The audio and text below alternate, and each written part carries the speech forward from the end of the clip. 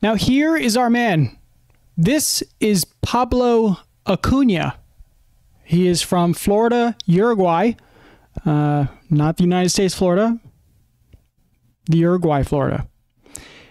But it's just as crazy.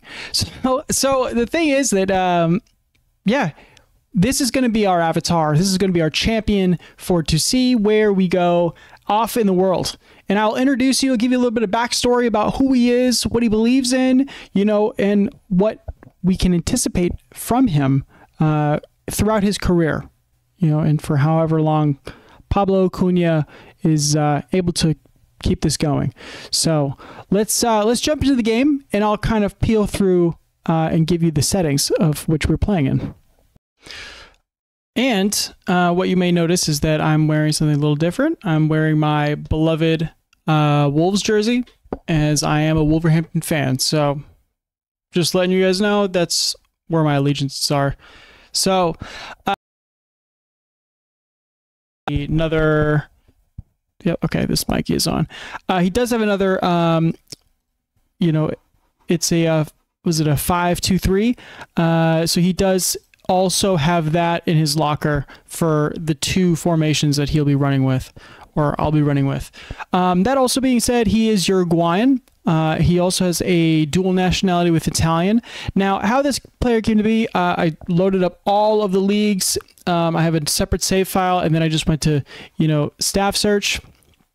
You know, I randomly picked out of all of the club teams that are like available in the first year, as well as all the international teams, and then randomly selected. I got this team, which is in Uruguay, which I'll get into in a little bit, but basically, and then I just, you know, went through a staff search, randomly selected people who were partially Uruguayan, so they could either be solely Uruguayan or partially, but, you know, and then that is how we got selected with Pablo Acuña at this club, Albion, as you can see at the top of your screen, right up here.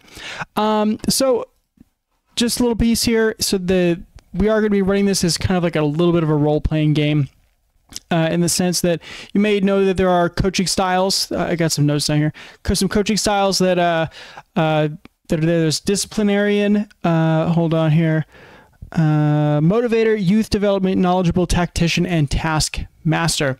Pablo here is a disciplinarian. That means that he gets to run all of the individual training sessions. So when you go to training and you go to individual here, these additional focuses, he is able to assign, like, well, I'm able to assign these however I want, to, you know, to any player. If you're a motivator, you get to do the team talks, you know, like pre and post match, halftime. So I'm not able to do that because I'm not a motivator. For youth development, anybody who's 22 or younger, you're able to recommend, you know, recommend transfers, or, you know, development loans or contracts for anybody who's 22 or younger. So you're able to at least mold, you know, that aspect of things.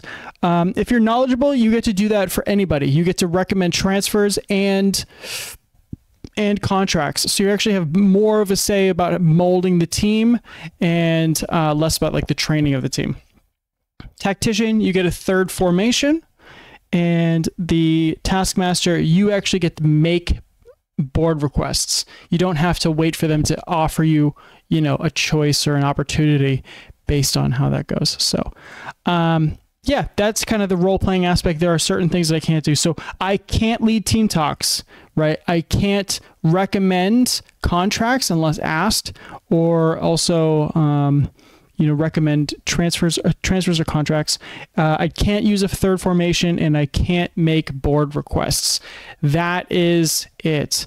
The last piece of this challenge here is the fact that, you know, we're based out of Uruguay for this save, and we're starting with Albion, and I can only jump jobs if I'm offered a new job, right? Or if I get fired.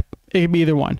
Now, that being said, I can only move between Uruguay and Italy. And once I win a title in either, I can move to other countries. I have a bunch of other countries that are mostly like neighboring or like significant countries. It's like the big five, any country neighboring Italy, anybody neighboring Uruguay, as well as like the, you know, like the big countries. I think like Peru maybe might be like the one that's not loaded in South America, but yeah. So that's that. You know, we're going to play that as like a little bit of an RPG. What we're going to be gunning for here is, if you've never seen this, it's a Hall of Fame. This is what FM believes is like the best managers of all time. Sir Alex Ferguson, number 1, Pep Guardiola, Carlo Ancelotti, Jose Mourinho. I mean, these are like big household names in the soccer community. South America, obviously, you can get these are people like who've managed in the country of South America, like in what they won while there. We got 2 Uruguayans, Luis Cubilla and Roberto Scarone. They have not, they've long retired now, so you know, they're not making any more gains. Vanderlei Luxemburgo, 70 years old, unemployed. Yeah, he's won quite a bit, if I'm honest. 2003, 2011? What's the last time he won something? 2017, he got a state trophy. He's got quite a few state trophies in Brazil, but he's almost only explicitly out of Brazil. Interesting. Oh, we got a Copa America in 1999. Interesting. Anyways, the nation, if they've managed it, they don't necessarily have to be Uruguayan. They have to manage in Uruguay.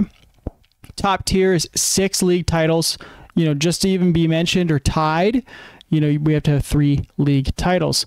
Anybody who's Uruguayan as a nationality, not necessarily managing Uruguay. Again, we got the 2 guys who are in like the all-time South American. And then, you know, at the bottom here, Washington, Etchemendy, he's got what? 3 league titles, a Copa Libertadores, and then Intercontinental Cup, which is not even around anymore. So these are the lists that we're trying to get on. So again, you know, we could get on like the nationality of Uruguay, right? You know, anybody like specifically in the nation of Uruguay.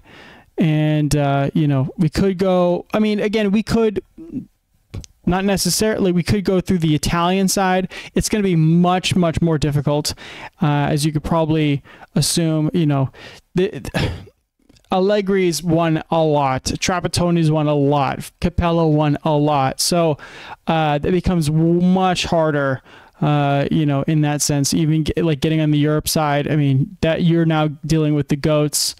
So it's just a different ask when you get to the European side of things, with the Champions League and the Big 5 leagues and whatnot. So yeah, so we can only manage in Uruguay and Italy. You know, we can only move if we get offered or we get fired. And yeah, that's pretty much it. That is pretty much it. And yeah, that's what we're going to be gunning for. Now let's go over the club right now, Albion, right? Right now, we got a takeover in progress, so I don't know what's going to happen there. They do want me to finish in the automatic promotion spots, top 2 of the league. They don't really care about the cup. This one here, the Uruguayan Competencia final.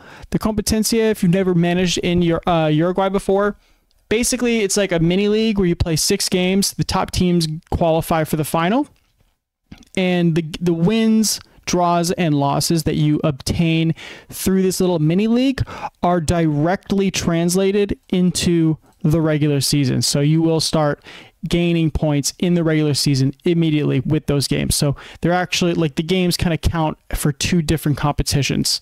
So that's why they rate it quite highly as like meet the final.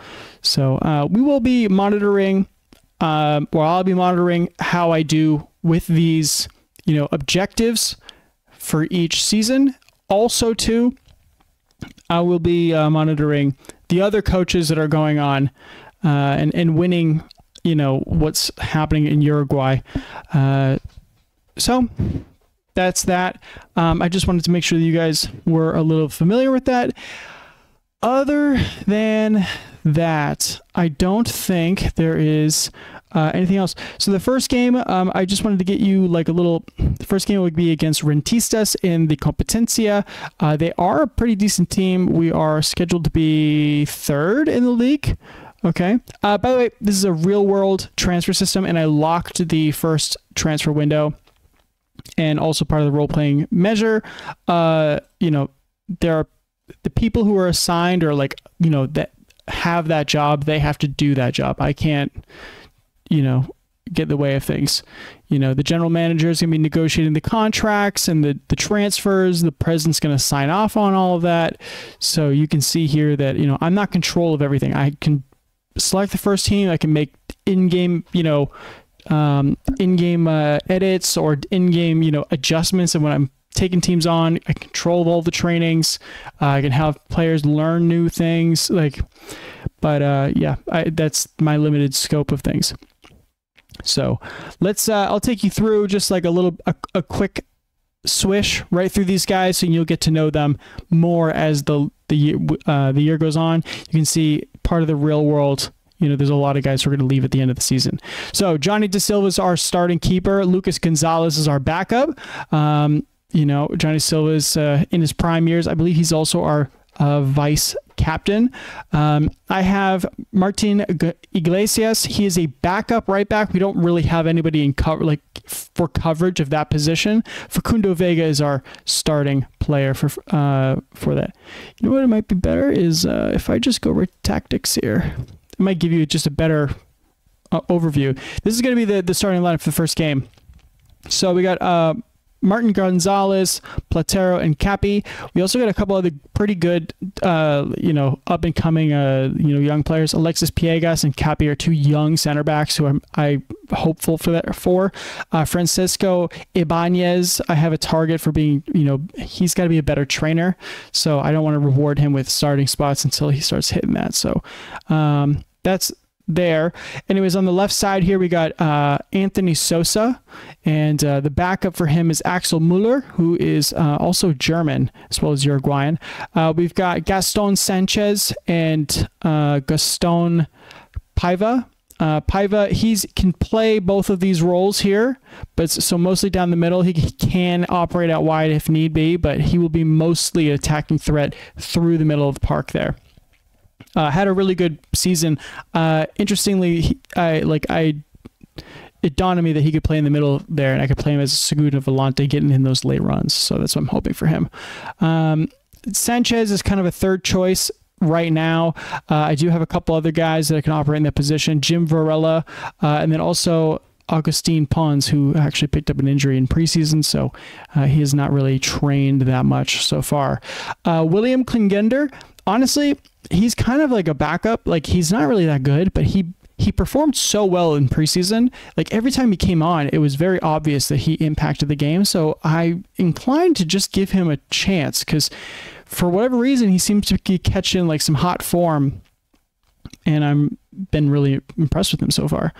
Up top, we got Maximiliano Cayorda. He's our big star player. He's, 6'1"? Yeah, 6'1", strong, tall, can jump, classic target forward. Christian Franco here, he has been absolutely on fire in the preseason, so I feel very obligated to just give him the starting spot for the first game, because he's just been absolutely electric. Just every time I put him on the field, he always scores a goal, and we had a great preseason, so I'm hopeful. That going forward, just some of the other guys here. Juan Muguerza, he's probably going to be shown some game time here and there. He's not that great comparative to everybody else. Mauro Cacci, he is one of two Argentine players on the team. Everybody is Uruguayan, and the other guy who's Argentine is Alan Bonansea. So he's a guy that's even bigger than Cayordo. So, 6'3", he's also an absolute monster. So I'm hoping that he could just get a little bit of time. I don't necessarily want him to take time off Cayorda, even though they're literally like 1A and 1B in terms of just the style. They're basically the same player. Alan Bonansea is just a little bit bigger, but Bonansea is a star player. Like, he's earning the big bucks. And Yeah. Martin Correa, he is basically a winger, honestly. So he's definitely going to see some game time.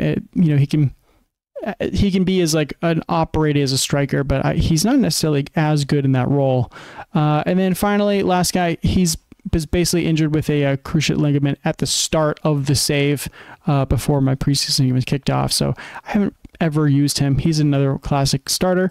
The schedule here basically took on four teams that are, below us.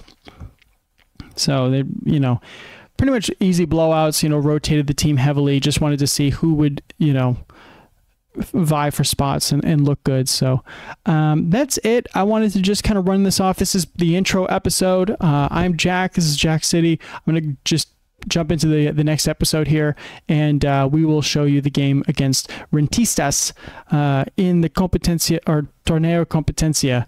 So we'll see how this goes, and of course these are league games, so they do matter, and they will have an impact at the end of the season as well, not just my managerial performance. So thank you, and we'll be jumping into the next one.